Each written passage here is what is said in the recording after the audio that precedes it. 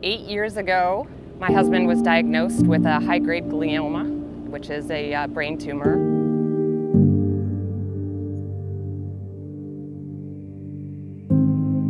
As anyone who has had any serious illness knows, your life changes in an instant.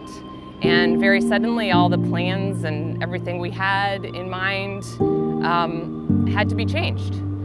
I had become really afraid of goals because every time I thought of putting something on the calendar, I thought, what if Chris isn't here? What if he has to go to the hospital again? What if we're in chemo again and I can't do this? But I got into this cycle class.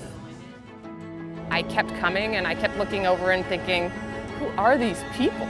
Like, what crazy people are these? And they would talk about triathlon all the time. I knew I could ride a bike, I knew I could run. So I thought, why not give it a try? And suddenly, these triathletes I'd found got me there.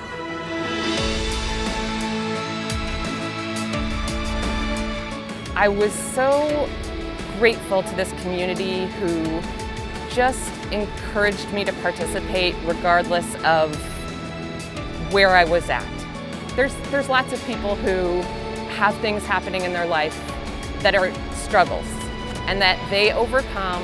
And for me, finding triathlon was finding this place where I could just be free of it. A place where I could refill my cup and go back to my family and be able to manage. It's not easy, but it can be done. And I've got my family and I got my friends. And you know, 4 years ago, I found out I had a group of triathletes.